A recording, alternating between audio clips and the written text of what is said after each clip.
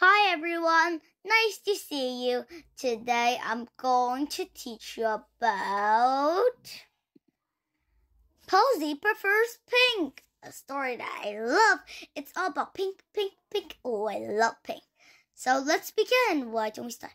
Posy prefers pink.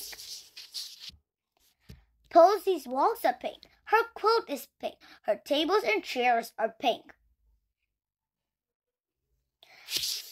Everything, dress, skirts, pants, shoes, is pink in her closet. There are even pink sneakers, pink flip-flops, and pink slippers.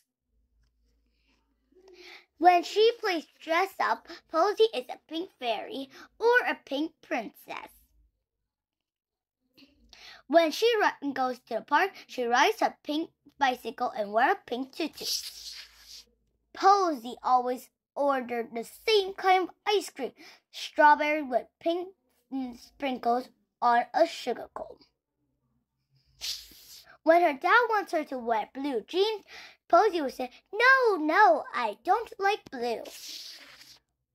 If her mommy wants her to wear an orange sweater, Posy says, No, I don't like orange. When Posy is served a pink lunch, she eats it all up.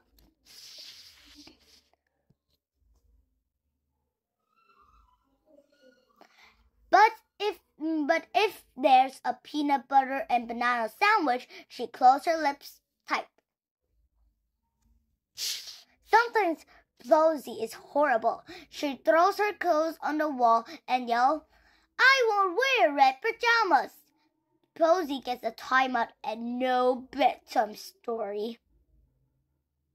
In the morning, Posy has pink cereal with pink milk. After breakfast, everyone goes shopping. Posy tries on a lot of jackets. They were all pink, but she did not like any of them. No, not that one, not any of them.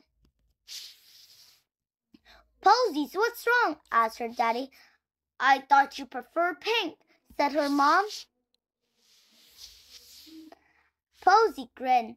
I used to prefer pink. Now I prefer purple. That's a funny story.